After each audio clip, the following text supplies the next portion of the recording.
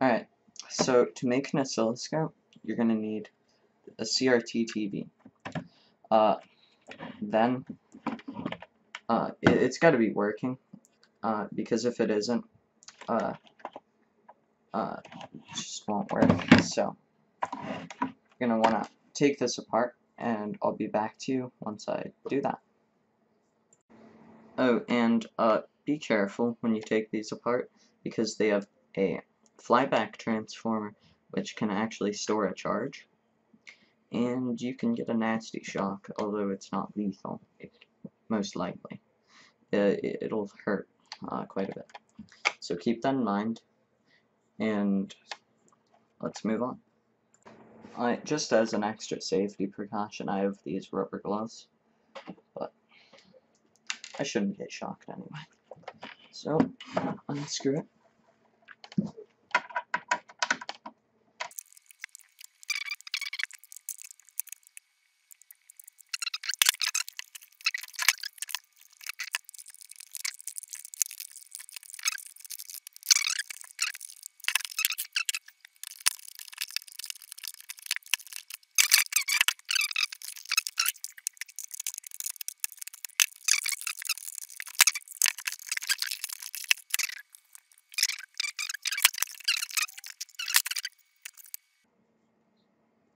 Yeah, that flyback's pretty small. There's the transformer right there.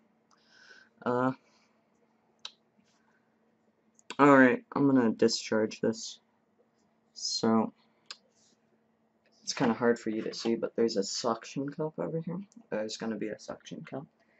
And you gotta ground your wire, and then get the screwdriver. You're gonna wanna get a wire. Here, I'll get a wire.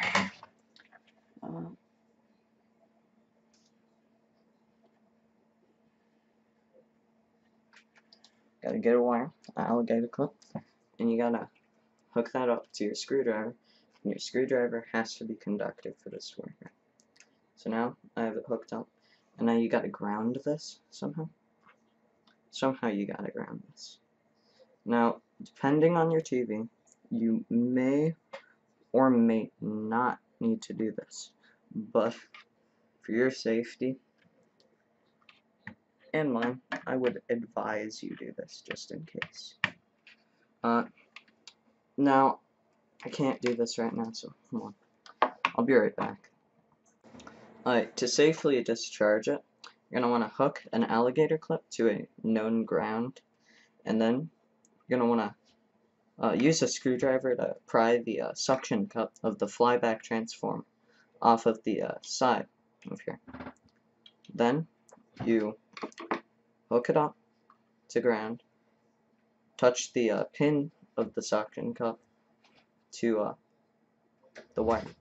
Now, you may or may not get a shock from it, because newer models actually have a resistor that prevent you from getting shocked. So, alright. So once you've removed the top, it's pretty simple. You'll see some coils on the cathode ray tube.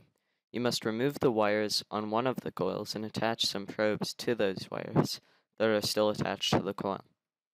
After that, just power the television on and hook the probes up to a battery, aux cable, or tone generator and see if the line moves or not. If it doesn't, then hook the coil back up and repeat the process with the other coil.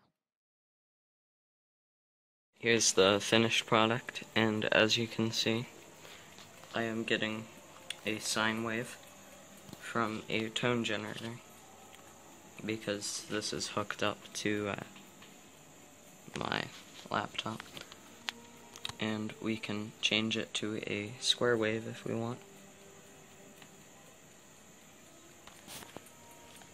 or a sawtooth, and a triangle. So yeah, hope you enjoyed the video. Thanks for watching, and subscribe please.